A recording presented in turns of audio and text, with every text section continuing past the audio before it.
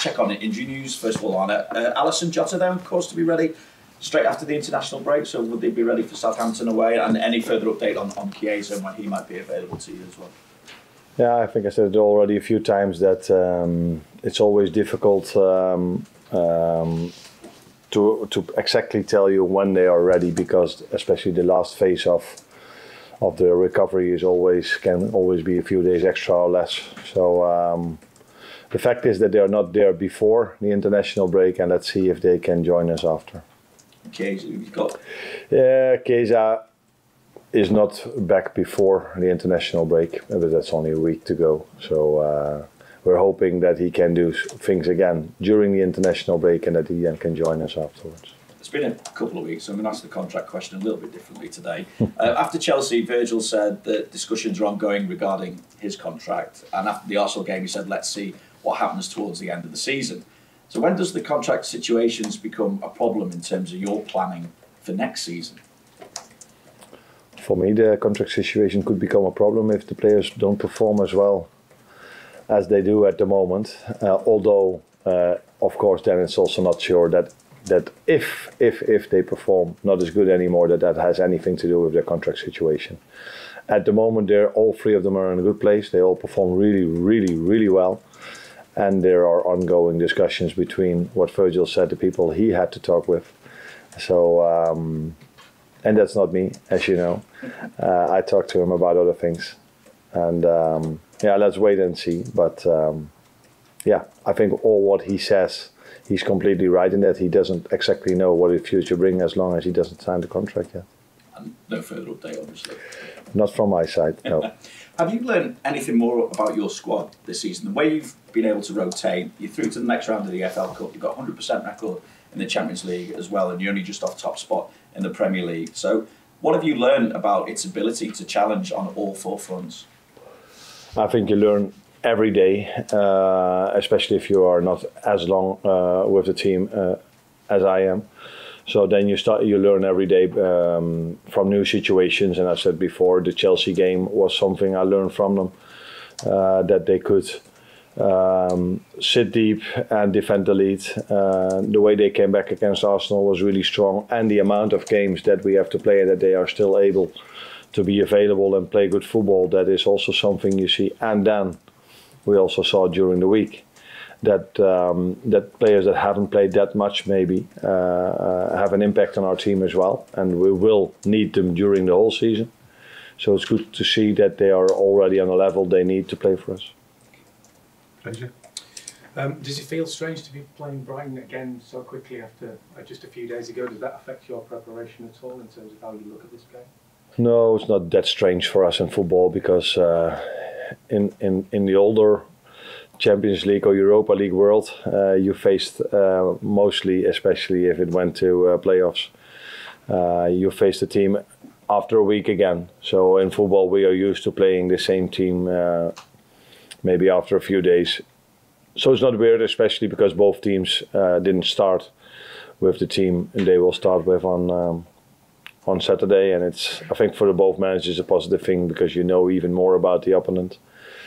Although, like I just said, players make the game, and it's of course a difference if a different player plays. The playing style might be the same, but the qualities of the players make 9 or 10 times the difference. So that changes the game on Saturday, of course, compared to the one on Wednesday. In terms of the managers, having seen Hezler and what he's done so far, lots been made about the fact that he's so young. Does that make any difference, do you think? Obviously, if you've got experience, it can be a big help, but do you go with the old saying that if you are good enough, you are old enough? Yeah, I think that is also definitely true with players. Some managers maybe need first 20 years of experience to come to this level. They need this, and some talents. That's also with players the same, and this can be with managers as well. They just have it in their fingers. Is that a saying you have here as well? Probably not.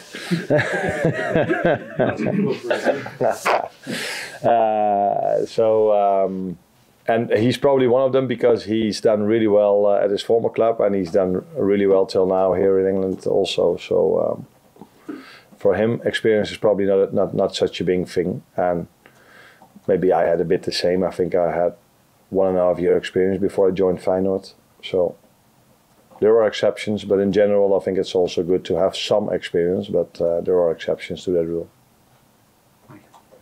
Arne, injuries deprived you of 2 key players in terms of forwards on Wednesday night in Jota and Chiesa. You left Salah and Nunez on the bench.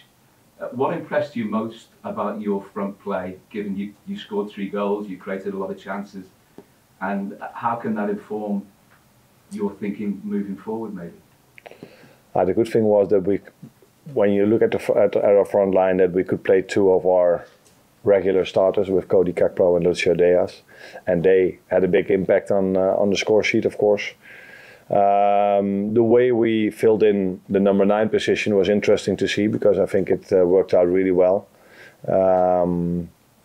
But in the end, I prefer to play with a real number 9. But it is maybe now an extra possibility that we have if we have injuries. Although maybe with Jota, who's also a bit of a 9.5, we implemented that style already.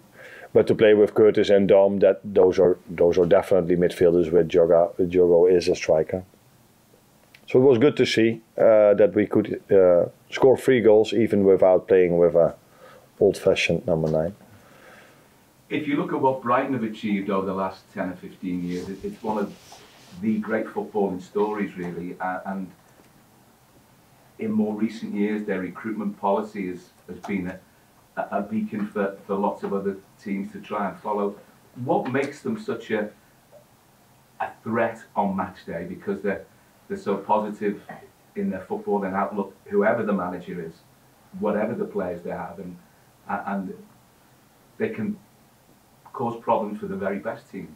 Yeah, I wouldn't say whoever the manager is, because but if you look at the managers that have come and gone, yeah, they keep on replacing them with managers that have gone on yeah, to achieve. Yeah, the last 3 of them were impressive with Potter, De Zerbi, and Arius.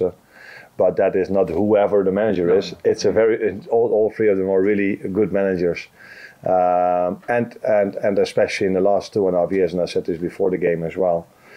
Sometimes you tend to forget these things because it's not such a big club. We only talk here a lot about the spending of especially Chelsea and a bit from Man United. But I saw the stat when Eric left the club, how much in this 2.5 years he had spent. But you were on the same list. I saw that Brighton was only 10 to 15 million underneath us. The both of us were just on the sheet. But so that also tells you that it's not that strange that they do so well. They've sold for a lot of money, but they also bought for a lot of money. And if you add towards 3 very good managers, it's for me not a surprise that they do so well for so many years now. Hi Arne, I wanted to ask you about something you said with Sander Westerveld in that interview, where you talk about trying to inject energy and confidence into the training sessions. Obviously in a time like this where it's really an intense period of time, where you maybe don't have as much time on the training pitch because of travel and recovery, how important are the players in terms of trying to reinforce that message? I think particularly the instance of Gerard Kwanzaa, who obviously didn't have the kind of game that he'd have liked against Brighton and may not necessarily get a chance to get on the pitch again for quite some time. How important is the leaders, the Joe Gomez's, the Virgil van Dijk's, helping to inject that confidence back into them?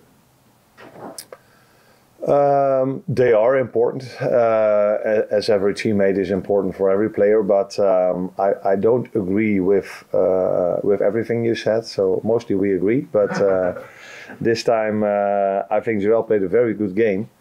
The only issue he has at the moment, that if he has a moment that is not perfect, it immediately leads to a goal. That's what happened in this game. He was, in my opinion, unlucky. But and I know you cannot judge a player on leaving those 2 moments out because they are so vital for results. But he is getting better and better and better, and he was already really good. So for him, it's that last step maybe to make, which you've already shown in the past that he can play a game without making this small mistake. So he's a bit in an unlucky period when it comes to if he makes a small mistake, it immediately leads to a goal. But if I look at his overall performance, I really liked what I saw. He was confident on the ball. Also, when we conceded that one, it was not out of, oh, I'm afraid to make a decision. It's just by taking initiative, and these things can happen, in my opinion. So I liked the way he played. Yeah, like I said, he was a bit unlucky with the second goal as well. But that is, for me, that was not his game. So I wouldn't say he is not able to play in the upcoming days or weeks. He is definitely in competition with two centre backs that are hardly making any mistake at the moment. But apart from the mistakes, I think he played similar to Virgil and Ibu with a lot of confidence, playing the ball out from the back, defending really well. So for me, it was a good performance, but a bit unlucky in the end. Please. Liverpool has always been such an information and analysis-driven club. Can you talk about how receiving that information has maybe helped your transition here, and then specifically in the instance of playing the same club twice in a row, is there an advantage because you are getting this analysis maybe more than you would somewhere else? That last thing, I don't know. The analysts I get is mostly looking at the videos, looking the game back, and then see what they do, see what we can do better. And sometimes we add to that a bit of data, but it's not like on a daily basis for looking for 2.5 hours in all the data I get at this club. There is a lot of data if we want to, but the most things we do is looking the game back and making clips for the players on a team basis or on an individual basis. So you're not really a coach who uses data very much? Yes, we do, but not 2.5 hours a day. So you get some data, and I tend to use it whenever it's comfortable for me. But the data we do use, but I think that's at every club at any serious level at the moment, that's performance related. And that is data that we definitely use because we want to keep the players as much available as we can. So therefore we use a lot of performance data, but I don't think Liverpool is any different than all the clubs in the Premier League, and I think all around the world. Just on Alexis McAllister, who's obviously faces form club tomorrow. When he was at Brighton, he played a little bit the attacking midfield role. He scored 10 goals in his last season before he joined Liverpool.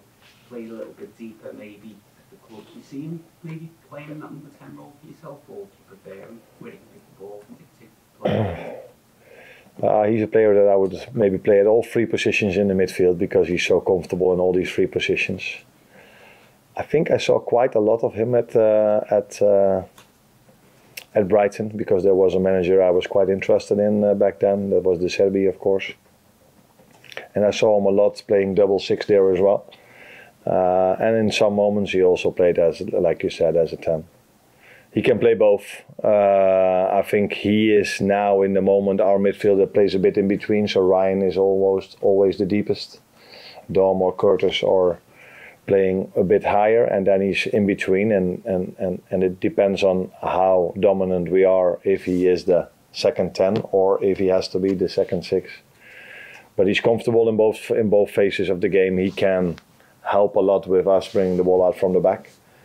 And he's also capable of making the difference in and around the 18-yard box. So we like to see him in both situations as much as we can. James. Arne, you've rotated at left back quite a bit so far this season. Over recent years, it's always been Andy Robertson first choice, Kostas as a backup option. Is that now becoming more of a dilemma for you in terms of that battle for that spot? No, I wouldn't say a dilemma. It is on more positions where we've rotated, so you're maybe a bit focused on the left fullback position, but the left wing has been under rotation. On the midfield we've rotated, as in the 9 position we've rotated. So it probably also has to do with Robbo's pre-season. And what does that mean? He had no pre-season because he came back injured from the Euros.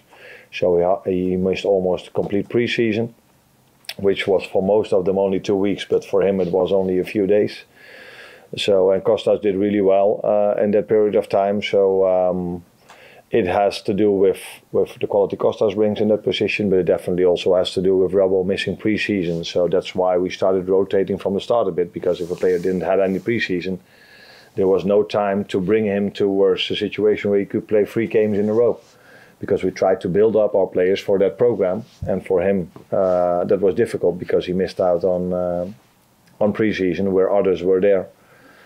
So yeah, that's his situation, and I think was good for him to play Arsenal, and now again the game against Brighton during the week.